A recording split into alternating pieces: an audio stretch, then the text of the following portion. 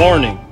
The following video features custom and fabrication work performed either by a professional or under the supervision of professionals.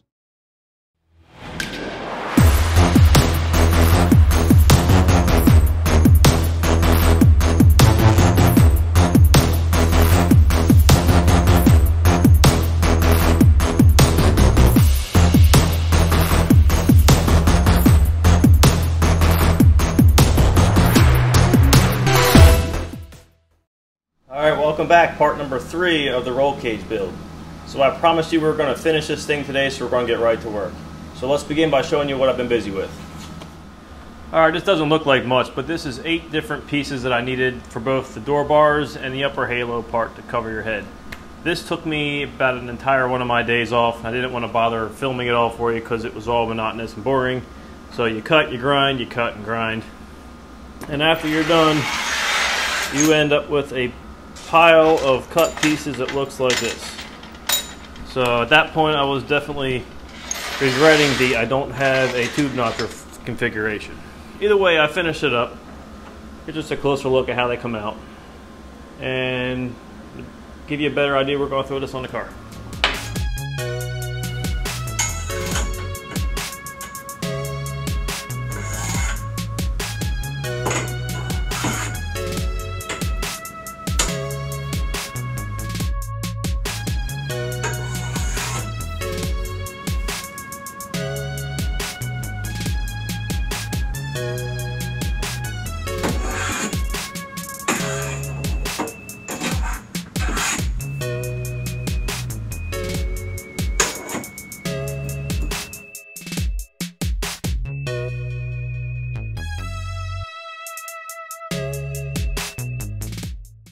Alright, and lastly, like I mentioned, I had to add these bends in here to meet this main hoop of the cage. So this is going to cause a little bit of a weakness in this near your head, so it's a very important part. So this is why we're adding these, just for added support. And they're going to go in just as that.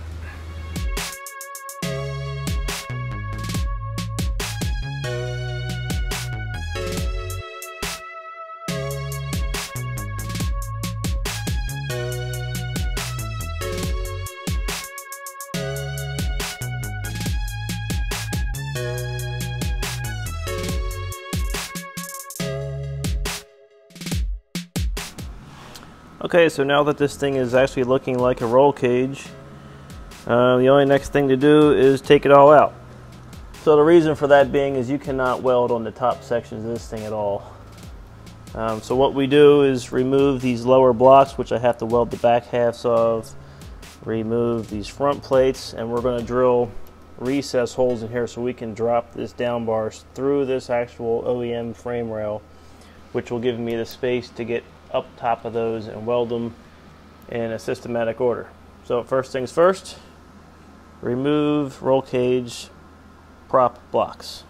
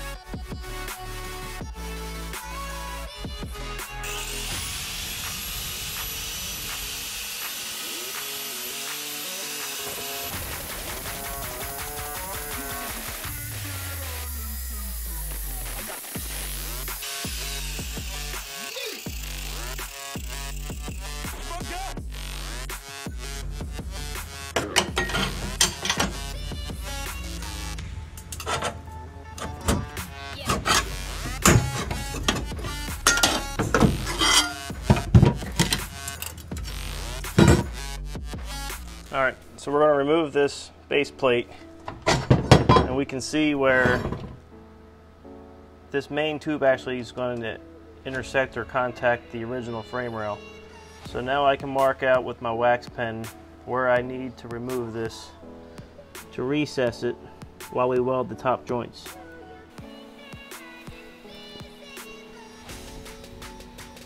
Now it's going to go repeat the same process on the other side.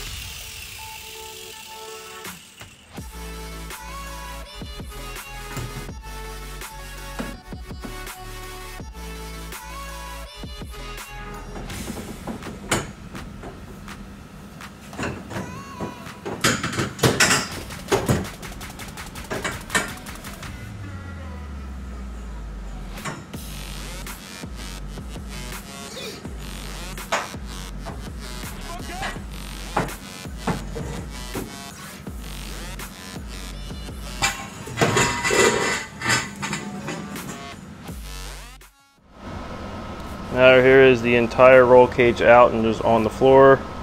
There's the main hoop.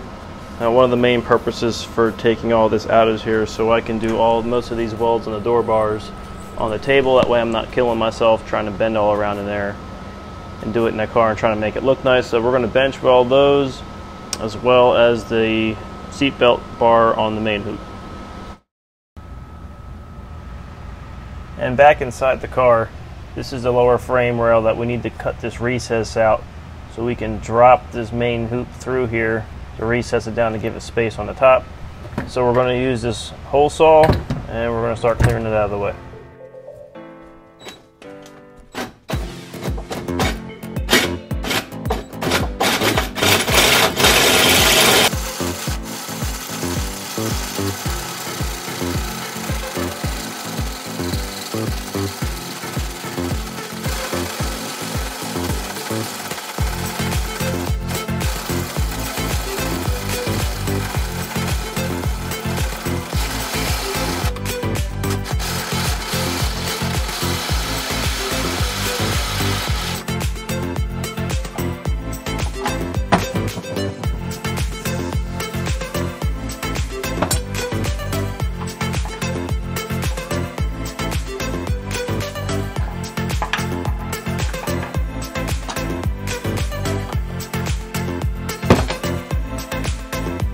So for a better understanding, here is our giant hole that we cut out on our frame rails. And here is just a sample piece so what I can show you as a visual for the uprights. So this recess is down there about 4 inches. The actual plate that we're going to use is going to prevent that. So we're going to get everything tacked up in the car, remove the plates, drop the whole cage down in the recess, do my welds up top, lift the cage back up, plates back on, then we'll be able to fully weld the cage.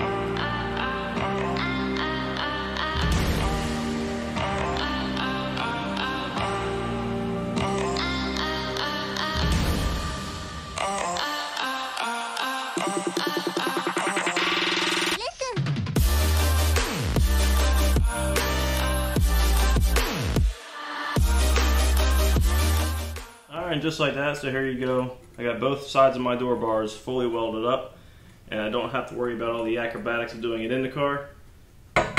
So since we have these done, we're going to start putting this cage back together.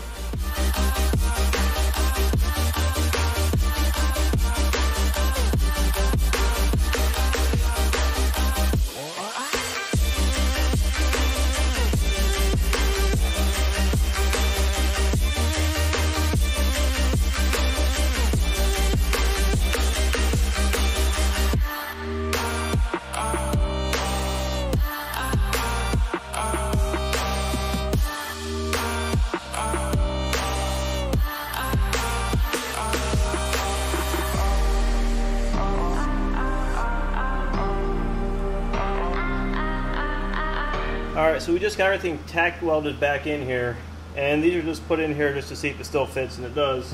And we can't weld these up till last. So we're going to remove these. And we're going to try and drop this into recesses. So now we're going to drop the front blocks and the rear block, and see if we can pull it off the grooves in the back and drop it down. Alright, I went and got the other side freed up, so we're going to try and drop all four corners of this down off the recess.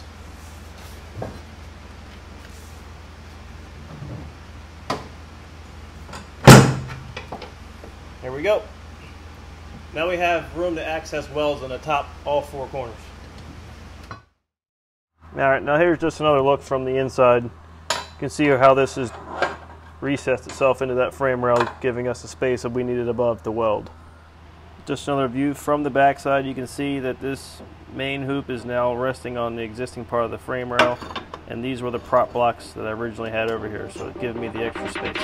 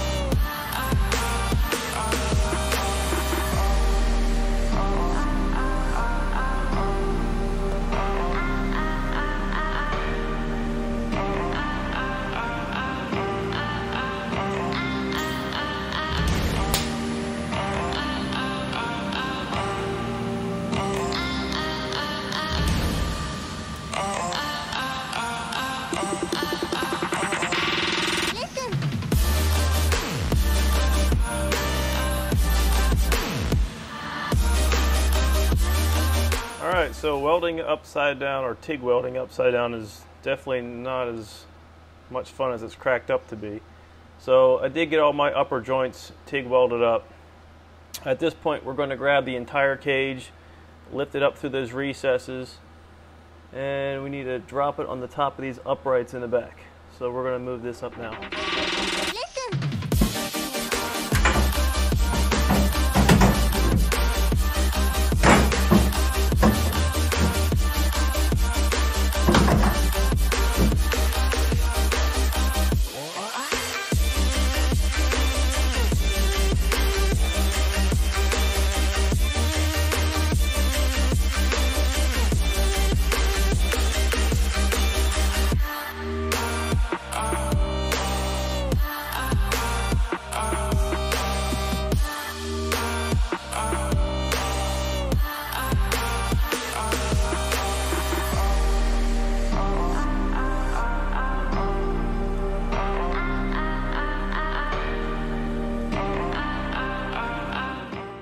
And moving right along, these are the rear boxes. I told you we had a weld in a certain sequence earlier. So I've already welded the back halves on because I'm not going to be able to get to them later. We're going to put this in position. We're going to come and weld the back corner and then along the inside here. And then lastly, weld in the faceplate of it. And then we're going to come along and weld the full seam around the cage itself.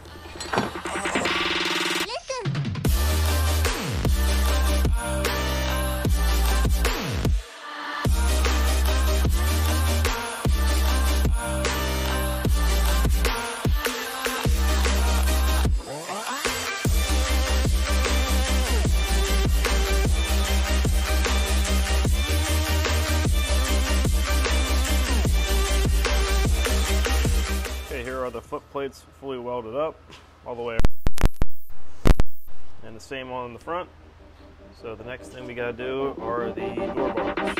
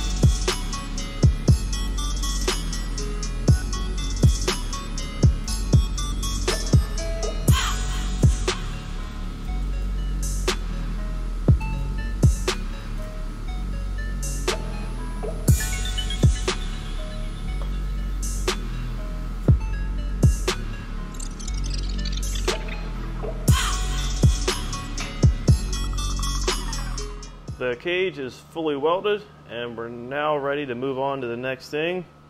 We're going to start welding in our gussets. So let's get those on that cage. So before we start welding, I just did some prep work, and I just marked off where I'm going to weld along the sides. So I staggered them, and I have 1-inch welds along each side.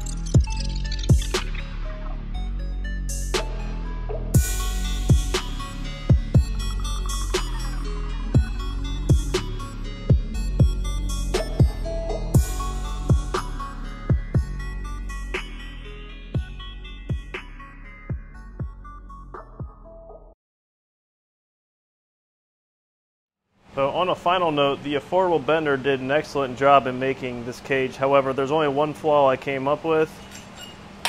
It is this actual grabber that holds the tube itself. You can see it oblongs the holes on both sides, which allowed it to get some play in the die, which also put off the degree of angle that I was turning. So other than that, just to upgrade this, I'm going to reinforce these holes. And if you make the mistake that I do, I don't know if you can tell, you can bend the bolt if you don't tighten the nut on it. But simple. Wow, that was a lot of work. However, I'm really happy with how it turned out. That machine performed pretty well for what I paid for it. I'm sure I'm going to use it again in the future. However, next time when I come back, we're probably going to start working on the cooling system or the interior. See you then.